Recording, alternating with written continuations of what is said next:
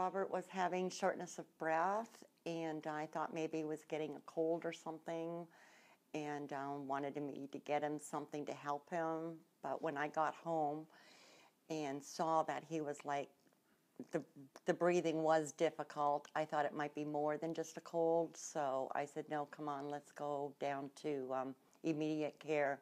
I was still working with the front desk doing paperwork when they already had him in the back calling paramedics to take him here to Condell.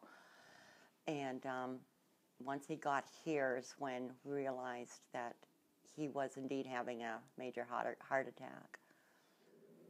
Mr. Zuder was in cardiac arrest while undergoing cardiac catheterization to open up a blocked coronary artery. We made a decision at that time to place him on extracorporeal membrane oxygenation so that the procedure could be completed and to save his life. When a patient is placed on ECMO, their blood is removed and pumped through a machine which oxygenates the blood and returns it back to the patient. This enables us to assist with a failing heart or lungs or both. At Advocate Condell Medical Center, we have an experienced, formal adult ECMO program which allows us to care for the most critically ill patients with cardiopulmonary failure.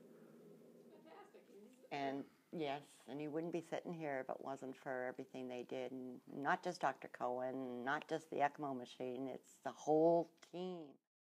And I'm so ever grateful to everybody here in Condell that he could not have gotten this treatment or anything better if he hadn't been here. And it's the only place I recommend to anyone that if there's any hope for anything, they have the technology, and not just that, they have the people.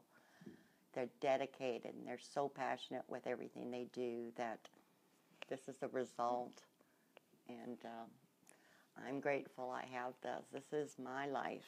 He saved his life, but they saved my family, my whole life.